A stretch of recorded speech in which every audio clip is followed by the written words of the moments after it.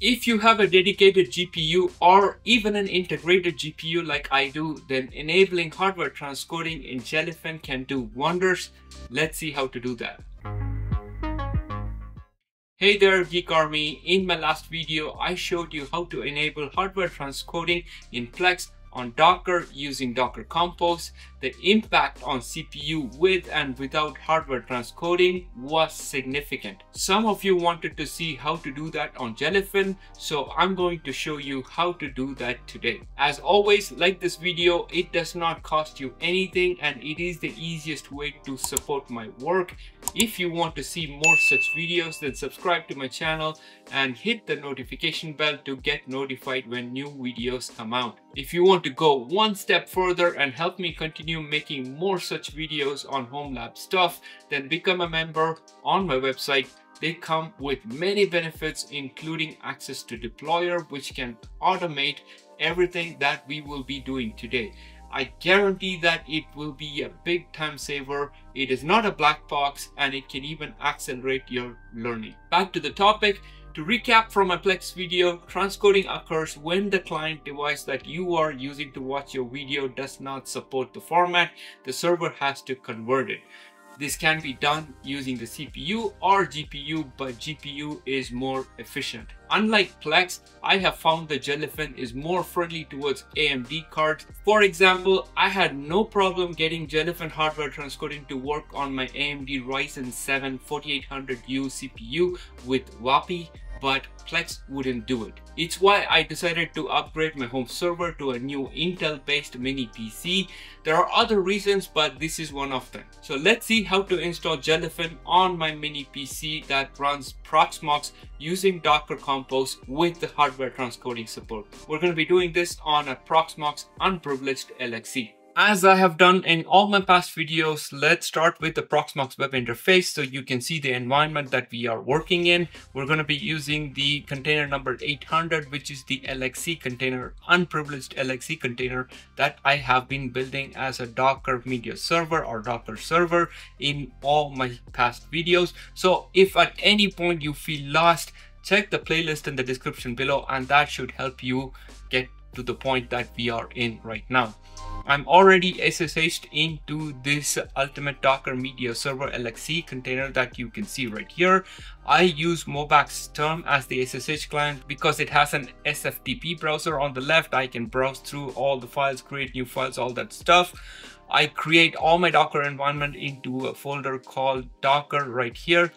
All the compose files, individual compose files, go into this folder called compose, and then there is a master Docker compose file that pulls all of these individual files into one. So that's how we're going to do it. In fact, if you look here, we already have Jellyfin here because I created this in one of my past videos. We're going to be using the exact same thing, but we're going to be tweaking it to include hardware transcoding. So I'm going to right click on this one right here.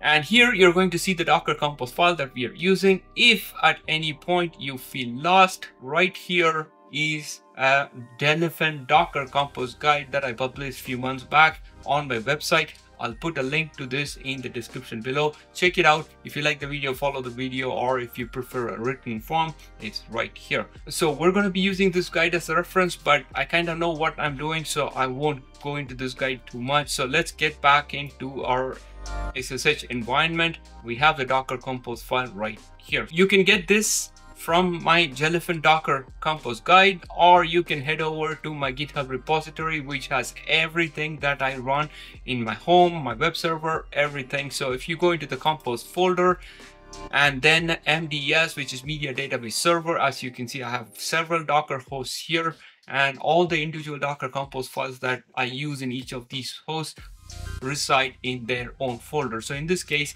my media server, if you go in here, you're going to see the Jellyfin Docker Compose. You might also notice that compared to some of my other Compose files, there is this traffic reverse proxy part missing. I don't use traffic on my media server, so this is why the only thing you see here is the Compose file for Jellyfin itself. Okay, so This should be very similar to what I have here, but I think I already explained it in my past video, but let's still walk through this very quickly. The container is going to be called Jellyfin. It's attached to the default network, which is the network that all the Docker containers that I have been using in UDMS or the host UDMS connect to. So it's going to be the same network. There are some security stuff right here. We're going to leave it as is. I'm setting restart to no, but we could also change it to unless stopped.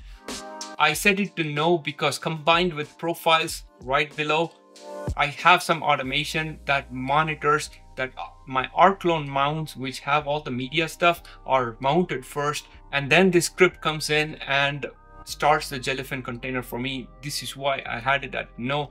If you're not going to get into all of this stuff, then we can use unless stopped. Deployer actually does this automatically for you. It can even set up the automatic start of Jellyfin when media folders become available. So check it out if you're interested. So the user ID and group ID are going to be my user's ID, and this is defined in the environment file. So we're gonna head over to my Docker folder and check the environment file, sudo nano.env, and this should show me all the environment information. If I can type in my password properly. Here you can see that PUID and PGID are set to 1000. So I'm gonna exit out. If I do ID, you're going to see how I got that information from. All of this is explained in my Docker guide, but I'm just showing it to you just in case. Okay, so moving on. Next part is the transcoding part. Now, when I originally did this guide on Jellyfin, I commented out this part because I was getting ahead of myself, so I didn't show how to do this. So in this video, we're going to comment this out. I will show you what this means or explain what this means. I did explain it in my Plex video that I posted a few days back, but we're going to see what that means again. Okay, so we are using 8096, which is the HTTP port. If you want to use HTTPS port, that's going to be 8920. We're going to comment it out right now because we'll just use the HTTP port.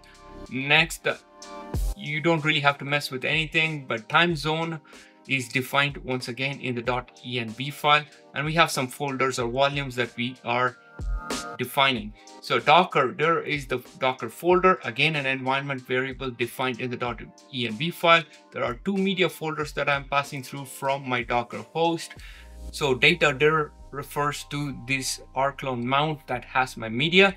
And then the last one, we don't really need this part here because I am passing through my downloads folder, which is in a separate SSD. So I'm going to remove this part. And then lastly, I have /dev/shm passed through to /data/transcode. /dev/shm is the RAM. So we're going to be using RAM to do our transcoding, which is a lot faster. So if you have enough RAM, use this. That might speed up your transcoding a bit. Okay, so let's save this for now. Yes, I want to save it. Okay, first I'm going to check if Jellyfin is already running because we already created Jellyfin in my past videos. So sudo docker ps, and that's going to show me everything that's running.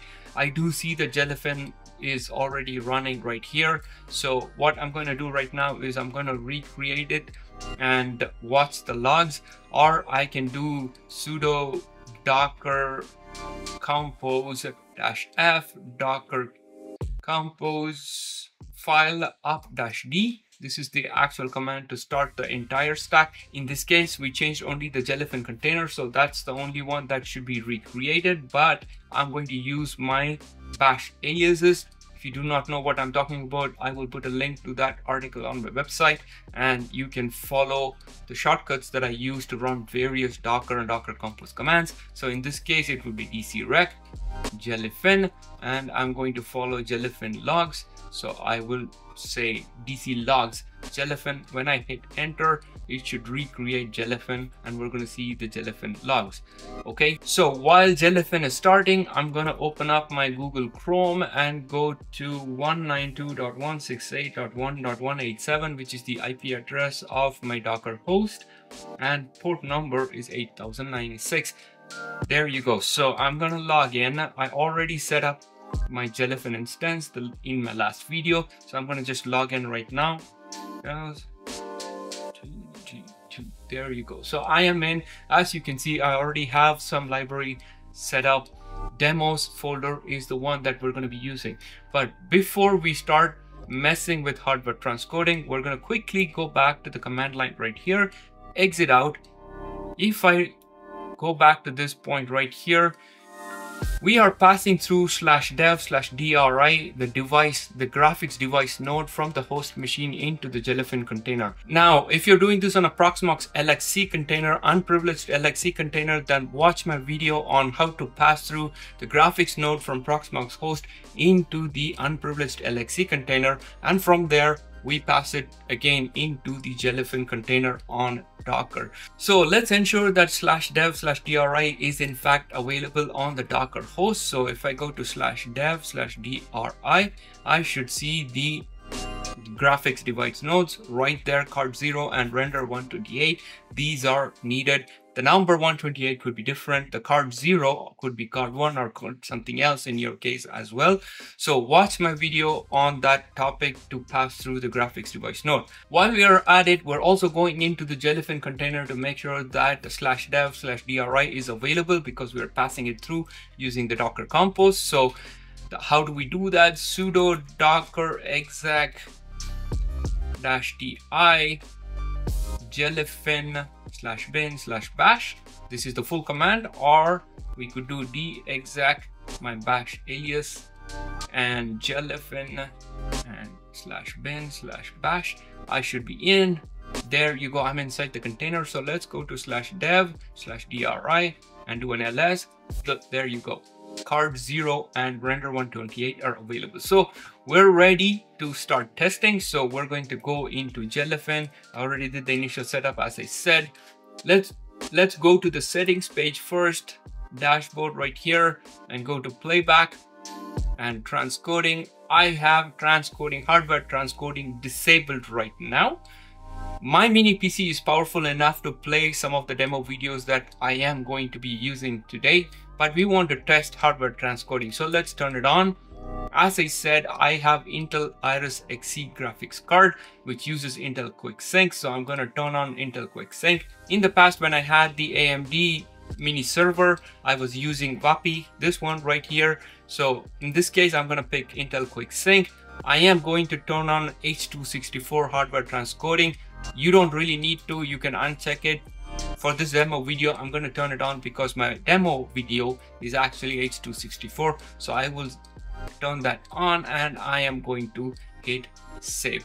Okay, so hardware transcoding is turned on. So let's check if it's actually working. So if I go over to the home page and demos, and in my Plex video, I believe I used this video, 4K 96 FPS video. So we're going to play the exact same video right here. It should start playing right there. It plays, and if I go in here and turn on playback info, you won't really see much in here, but I'm going to change the playback quality to something else or something kind of low so I can force hardware transcoding. So if I do that, now it's going to force the hardware transcoding or transcoding.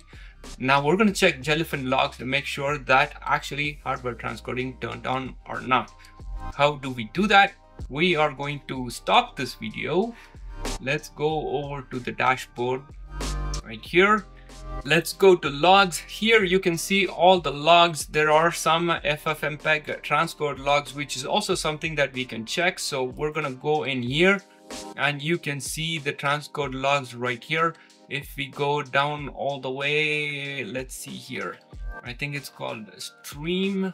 I'm going to search for stream right here, and you can see the past streams. And here you can see that I see H.264 QSV. QSV is QuickSync, which means the hardware was used for transcoding the H.264 video. That's one way to check it. If I open the regular log and I search for the video that I just watched, or we can search for HW Axel, I believe is what it's called. Right here you can see that the device was QuickSync I'm gonna zoom in a bit so you can see that. So if I scroll down right here, the hardware device was QuickSync, Intel QuickSync. Hardware acceleration was turned on. So that's your proof that hardware transcoding is in fact working. All right, everyone, now we have both Plex and Jellyfin working on our ultimate Docker media server. With Jellyfin, you saw how we can use /dev/DRI to pass through the graphics card from the Docker host into the Jellyfin container, so Jellyfin can do hardware transcoding for us. This way you can reduce the stress on your CPU, plus resources become available for other tasks. This is how I run my mini PC for so many different things. I believe it runs over 100 Docker containers, so if you want to do such things, you better have more CPU resources, and hardware transcoding is one way to free up CPU resources. I hope you enjoyed this video. If you did, please like, subscribe, and hit the notification bell. More importantly, look up some of the membership options I have on my website. Those really help me out. So I look forward to your support. I will see you in my next video. Go Geek Army.